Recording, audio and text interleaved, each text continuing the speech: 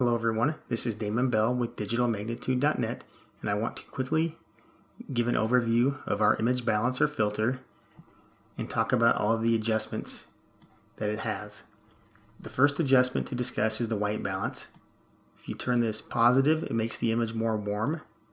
If you turn it negative, it makes the image more cool. And I'll go all the way to positive 100, and then I'll go all the way to negative 100, just to show you that there is a very large range of adjustment here, and you generally won't use all the way to positive or negative 100, but it just gives you more flexibility by having a large range of adjustment. So what this is doing is adjusting the individual red, green, and blue curves, and it's going to share a layer with white balance or with brightness. And if I turn the brightness up, the brightness is controlling this overall RGB curve, where the white balance is using the individual red, green, and blue curves so they can share one layer.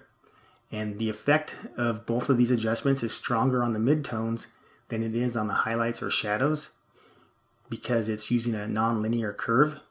And by doing that, I'll just demonstrate here. I can push the brightness, for example, all the way up to 50, and you're not blowing any highlights out, because that has a strong effect on the midtones, but that effect tapers off. And so you're not pushing any values to 255. But for this image, I'll go with 20 on that. Then you've got saturation, which is just a standard saturation adjustment. And it's the middle layer here. And then finally, you've got the top layer, which is contrast.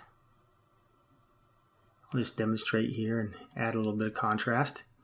And that has a pretty strong effect on this image. And you can see this adds an S-curve to the image. You've also got contrast biasing, and this is going to affect how these two handles are creating the S-curve. So if I push this all the way to highlights, you are brightening the highlights but having no effect on the shadows. If I push this all the way to shadows, it's darkening the shadows but has no effect on the highlights. If I go in between, then one side will be stronger than the other. So in this case, we're brightening the highlights, but not as much as we are darkening the shadows. So for this image, I think I want to push this all the way to shadows. That way we're darkening the clothing, but we're not brightening the skin any more than it already is. So overall, I think that makes the image look pretty good. A couple more things to discuss here. This merge layers when applied, if I uncheck this, then it's going to leave these layers for me in Photoshop, so I can manually adjust these if I want. Remember previous values. If that is checked, then it's going to use whatever settings you used last time you ran the filter. It will start with those settings when you run it again. If it is not checked, it will start with all zeros. And then you have a preview. You can view the filtered, or then you can just at any time view the original to see the changes that you are making. And then we've got presets, and you can save your own presets, and I'll just demonstrate here. I'll call this my preset.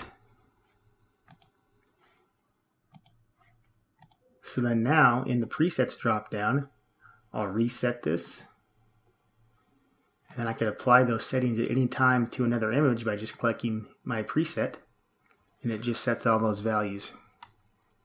So now I'll apply this, and then I'll show you that we do have the layers here in Photoshop that we could manually adjust if we wanted to. Could go manually adjust something. Anyways, that's all there is to it. It's pretty quick and simple to use this filter, and it's very powerful at the same time. So thanks for watching, and if you're interested at all in Image Balancer, please be sure to visit our website. That is DigitalMagnitude.net.